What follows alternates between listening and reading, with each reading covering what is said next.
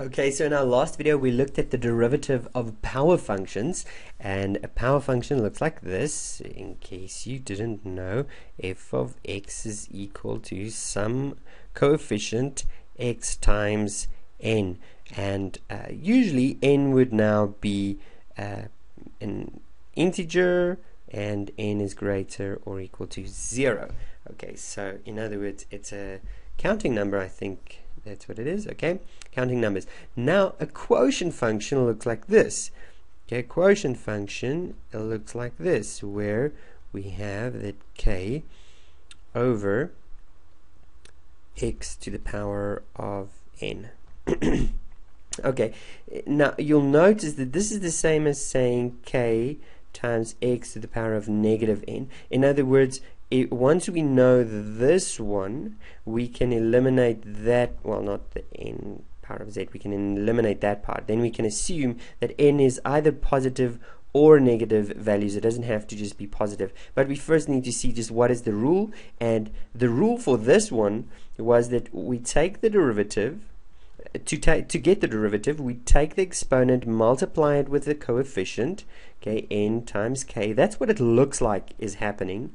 Okay, and then we subtract 1 from the exponent, so n minus 1. This is the derivative.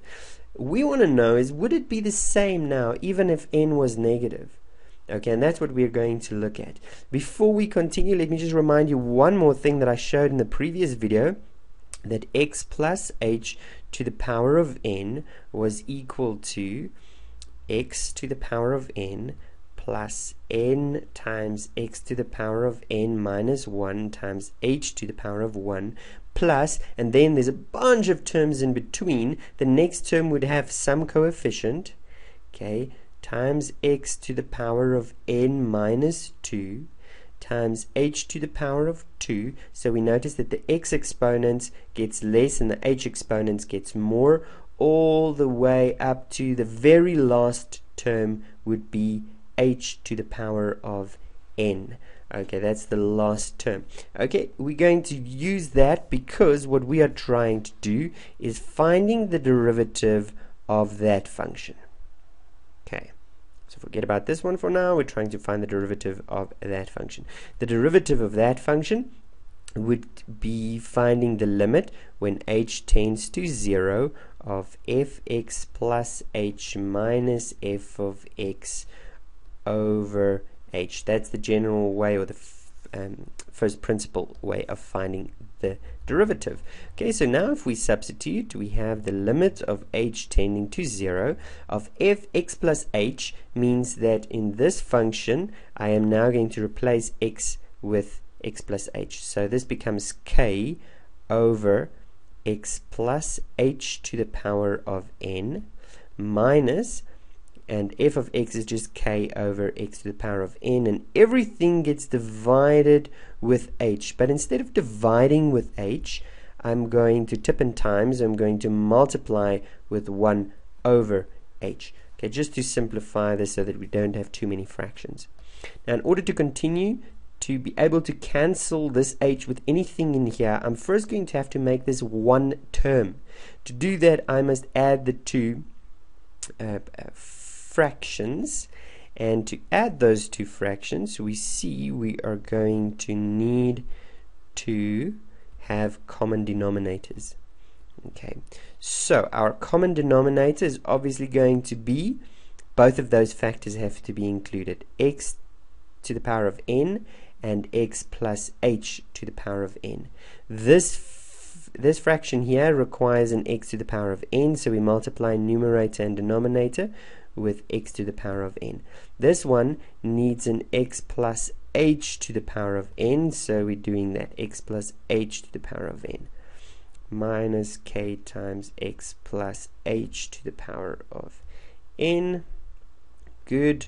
And that gets multiplied with 1 over h. Now you can see I would love to cancel the h in the denominator here with h in the numerator there, but we still have terms in the numerator. We need to factorize that. In order to factorize that, we are going to have to simplify it first. Okay, and here you can see why I reminded us of what x plus h to the power of n is going to be. So this becomes the limit when h tends to 0 of, again I need a long line here, k to the times x to the power of n minus k times, and this now becomes x to the power of n plus n times x to the power of n minus 1 times h to the power of 1 plus, and then some constant. From here onwards it doesn't matter what the constant is, x times n minus 2 times h2 plus, and this goes all the way up to h to the power of n. Okay, that is this bracket in the numerator. Okay, the whole thing gets divided with x to the power of n, x plus h to the power of n, and the whole business gets multiplied with 1 over h.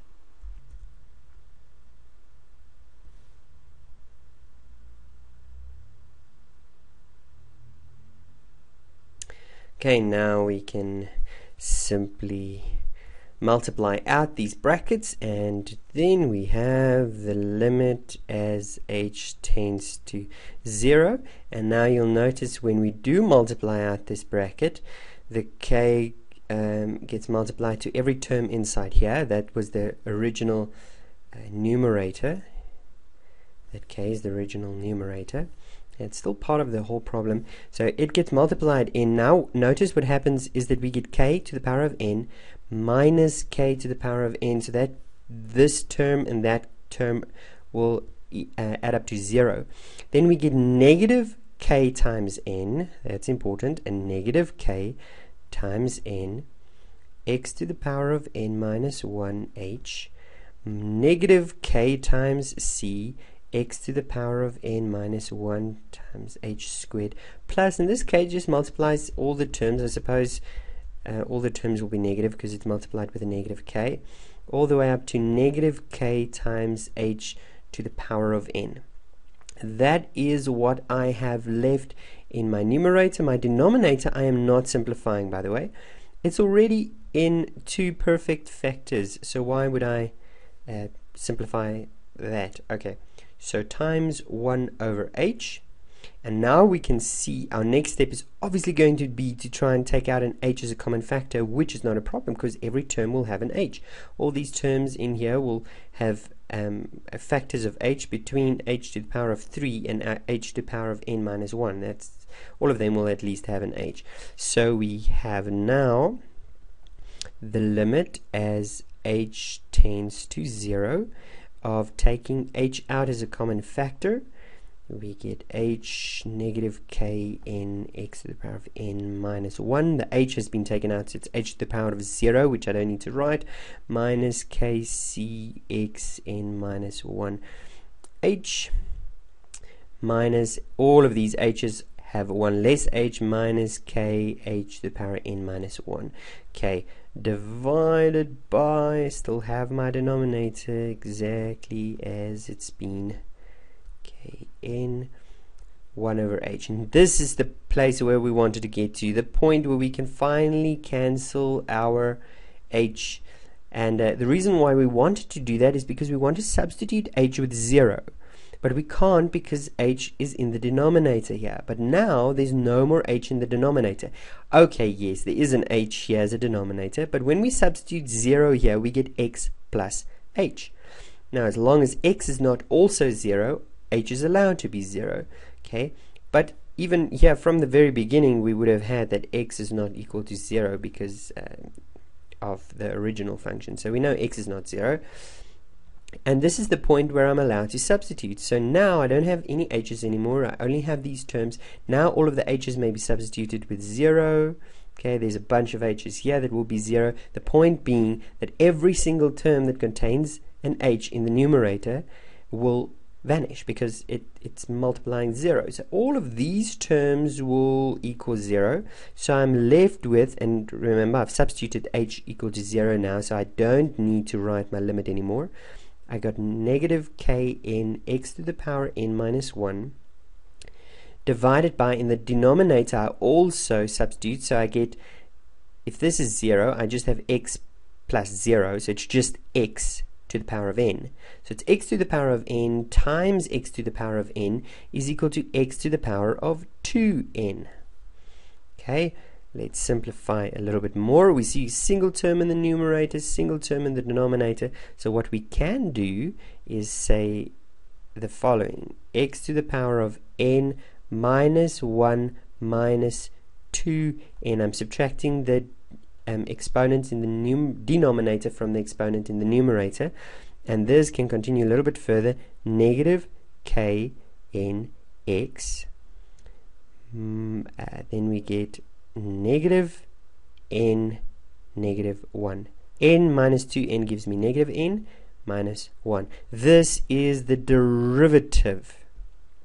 Okay, this is the derivative. Now usually they'll ask you, do not write your answer with positive exponents. So that just means that this is actually, I can put brackets over here, okay, like that. So look what happens if I multiply back my negative. It's negative n negative 1. Okay, so the exponent is actually negative n plus 1. So if I write this as positive exponents, I get negative kn divided by x to the power of n plus 1.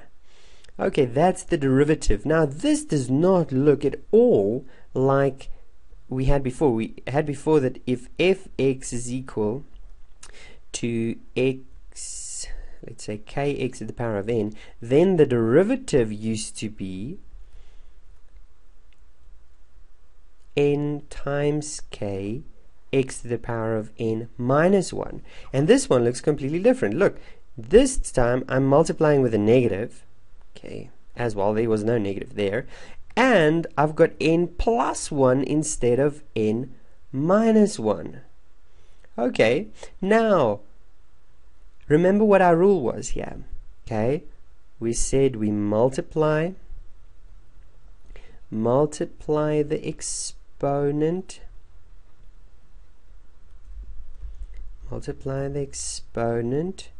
with the coefficient. Okay, that was the first thing, and subtract 1 from the exponent. Subtract 1 from exponent. Okay, that is if we have this format: coefficient, base, exponent. So look at this. If I have fx is equal to k over x to the power of n, and I want to write it as coefficient, base, and exponent, I can write it like this. I can say it's k x to the power of negative n. So let's multiply the exponent with the coefficient. Our exponent now is negative n, so the derivative, if we follow these steps, we get negative n times k, and subtract 1 from the exponent, times x minus n minus 1. That's exactly what we had here.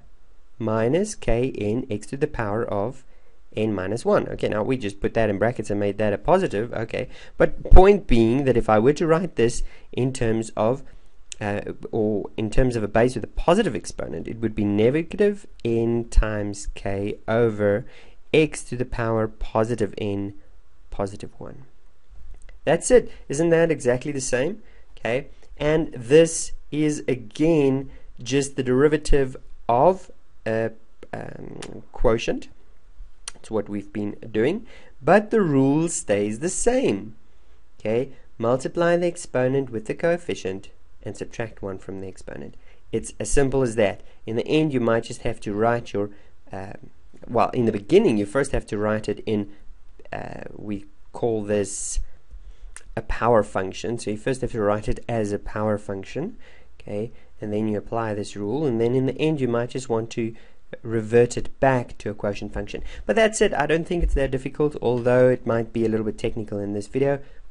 All you need to remember is this. Okay, if you can multiply the exponent with the coefficient, subtract 1 from the exponent, you should be fine finding the derivative of power functions and quotients. Next up, the derivative of root functions. It's going to be the same? Well, I'll leave it for you to decide. See you there.